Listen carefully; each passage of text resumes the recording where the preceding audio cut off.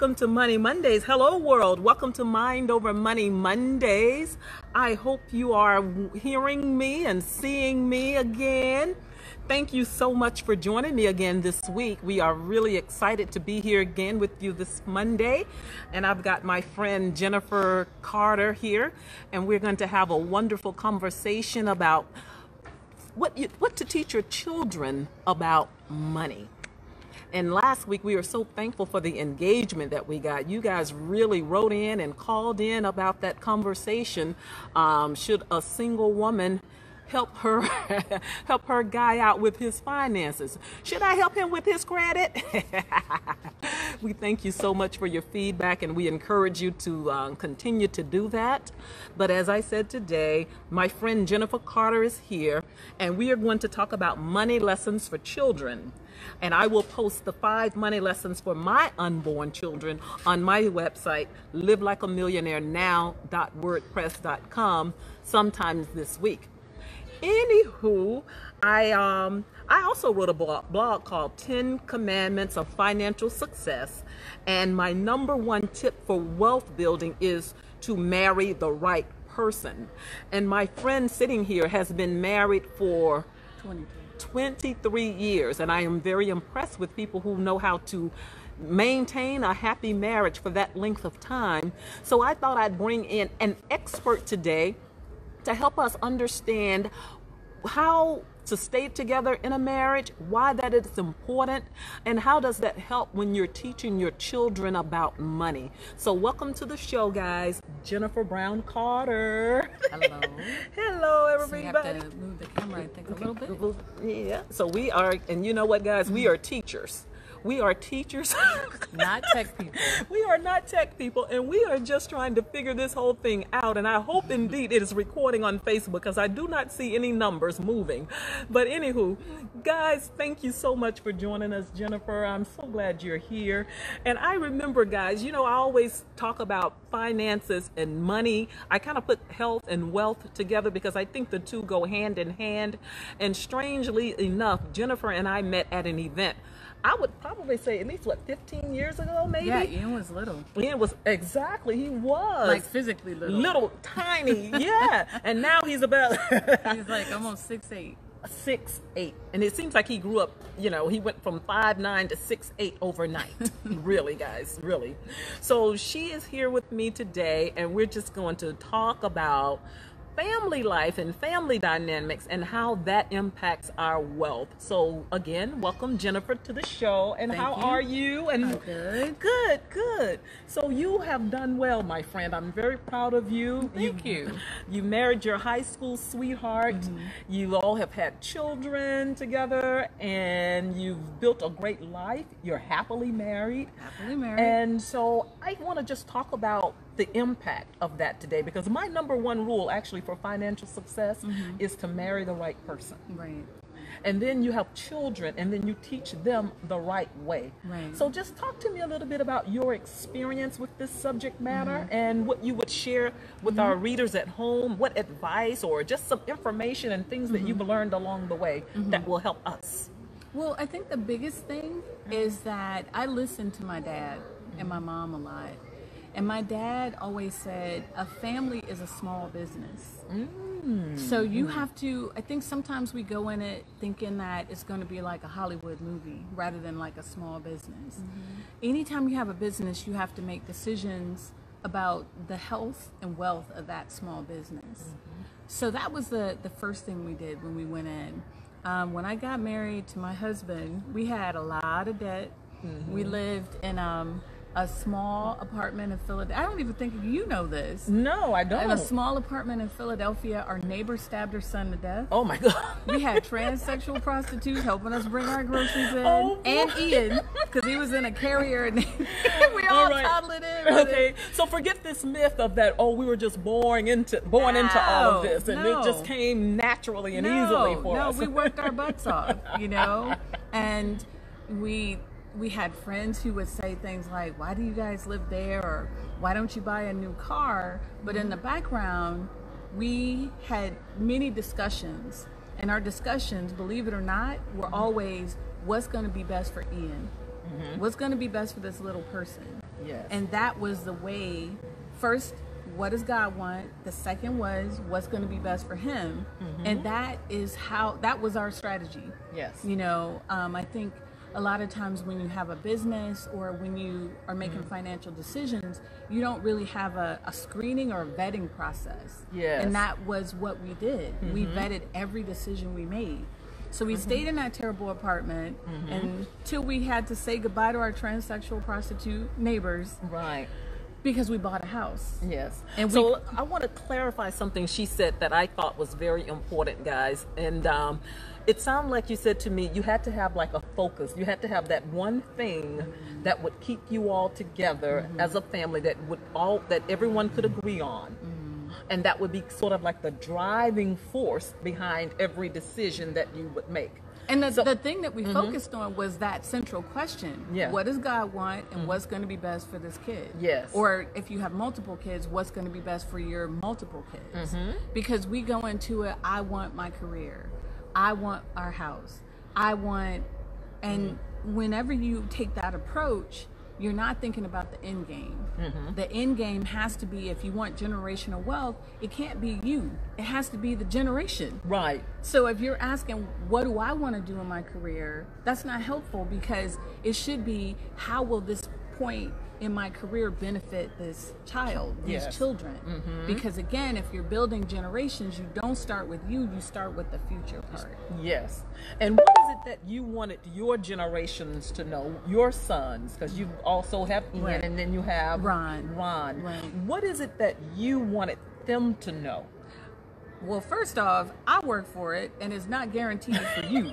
So don't think that's the headline. Okay, so get ready to work, folks. Okay. This is not going to be given to you, right? No. Okay. You know, and I'm very clear with them. You know, Dad and I are working our butts off. Yes. Y'all are loafers. And you're being vetted to say what's going to be good for my grandchildren. Because if I can't trust you to make good decisions, I'm not leaving my money to you. I will set up a trust fund. I will set up something for my grandchildren. Because again, if I'm forward looking, I love my baby. Yes. I love my boys. But if y'all gonna mess my money up, guess what? You ain't getting none of it. There you go. There you go. So you have to be forward looking, and you've got to, and the children have to be willing to work. Yes. What are there any like and those are absolutely great things that they need to do, but do they have sort of like a mantra or something that they kind of live by, in terms of, okay, I know now that I need to have a strategy, I need to put a plan in place, because Mama has already made it very clear, if we don't work hard, and if we're slipping and tripping, you're gonna slide out the wheel. You're gonna slide right on out. Okay, so what do those boys do to stay in that wheel? What do they do every day? Work hard. And I think, especially people our age, we feel like, oh, I didn't grow up with this, I didn't grow up with that, I want my kids to have X, Y. You know, I have to work, you have to work.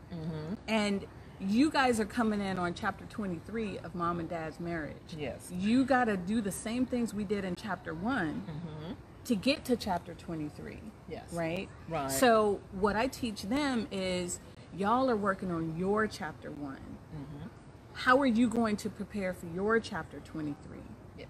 Because we've lived our life, you have to live your life. And it's about merging what I have with what you've built. Yes. And that's how you compound, right?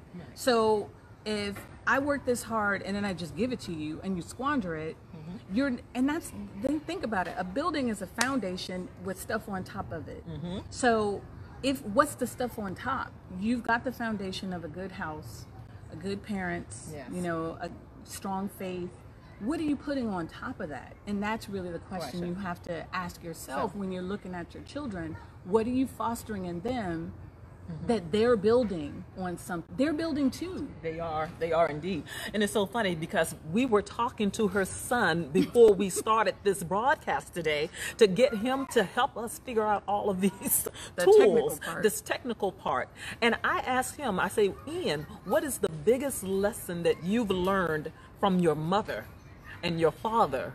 And you want to tell us what he said? He said, we always have a rule that you have to put aside half of what you earn. And I said, once you get a job and you have rent and things, you know, student loans or whatever it is you have, you know, then you can put away less. But if you start with 50 and that's your goal, then that's a pretty high goal. You know, that to start with 50% is a pretty high goal. So how many of us save 50% of what we earn? It's not easy to do. That's and even it. if you come up short and you get halfway there, you're still saving 25%. How many of us save 25% of what we earn? Exactly. So if we start with that goal, and when he was little, he would get birthday money. He would be able to spend half any way he wanted, no restrictions, no matter how stupid. He bought one of those dancing worms at the mall, and I was like, oh my God, goodness. that's a terrible. But it was his half. The other half was secure in the bank. Yes. You know? So you can be frivolous with that. And that has been ingrained in him. You know, I have this money to be frivolous with, you know, pay my bills and be responsible. But then I have this other half that's the thing I'm building. Great, great. That is wonderful advice, guys, because that is information that I have also lived by. I do not believe at living at my means. And even though I don't have children, when I was building wealth and growing, I did exactly what you said. I lived 50% below my means. And that meant that I made X number of income. I made sure that all of my living expenses and, you know, car expenses were within that 50% range so that I could put something aside and save for the next big thing in my life, the next big vision in my life. So I just wanted to have someone come on who's married and who has a family to talk to us about these things. And one last thing that we're going to wrap it up, and you talked about this on Facebook, and we are in the midst of pandemic and protests and things of this nature.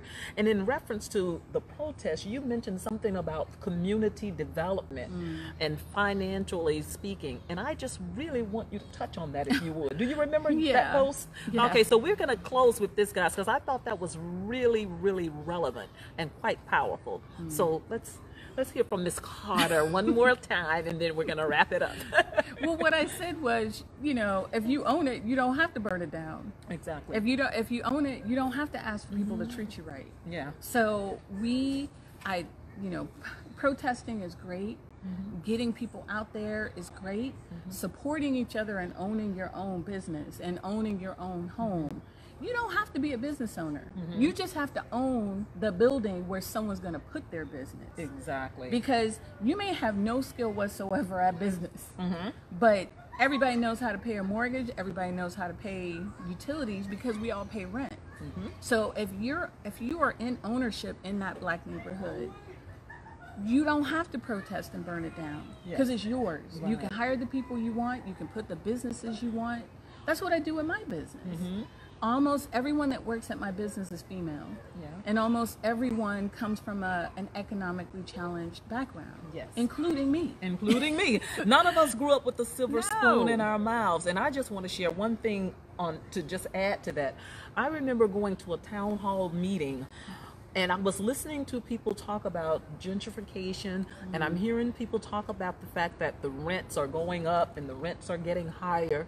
And I'm here in the room with politicians and leaders saying things like, you know, wanting to force the landlord to lower the rent. And I get it, guys. I mean, I'm a landlord myself, and I keep my rents affordable. But at some point, the landlord also has to, you know, has a mortgage to pay as well.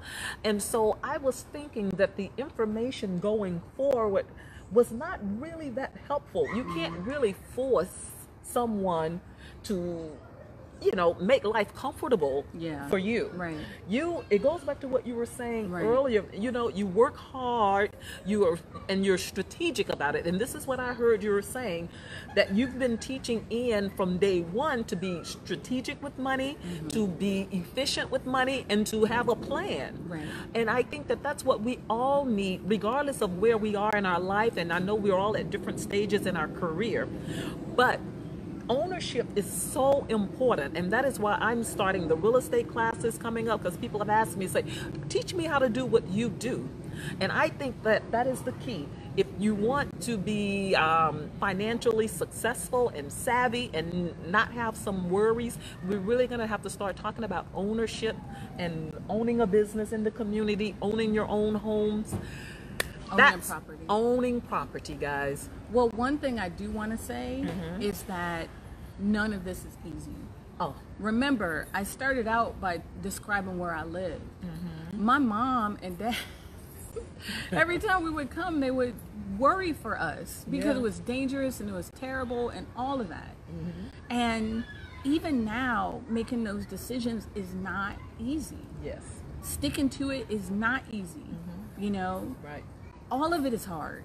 And I think sometimes we see the lifestyle without seeing the sacrifice. Sacrifice And the it is work. not easy. Every day, I get up every day at 4:45, so I have enough time to do all the things I need to do to get things in place. Absolutely. And it is so funny because before the live stream, we were talking today just about that. And I was saying to Jennifer, she was telling me how things are going with the school. And I said the same thing. I am technically on summer vacation right now, but I've been working harder and longer just trying to get things together financially on my personal projects, my financial business projects that I am in charge of, and it's challenging. Even now it's challenging, and we are making a profit, we are prospering, but it's still hard work. It's still a lot of labor involved, guys. So I don't know, I just felt the need to share this information today because I really want to encourage people. I know that we're living in pandemic, we're living in protests, but I also think that this is a great opportunity. Huge opportunity to think about, okay, put a strategic plan together. You heard Jennifer saying she's been teaching her sons since they were little boys how to be financially secure and to have a plan and a strategy. The young man just graduated from Dartmouth. This is amazing, guys, and I just want all of us to experience financial success. And I've been on a long time, so I'm going to wrap it up here and let you know that financial success is not a gift, guys. It is a habit. And we will see you next Monday at the same time. Thank you.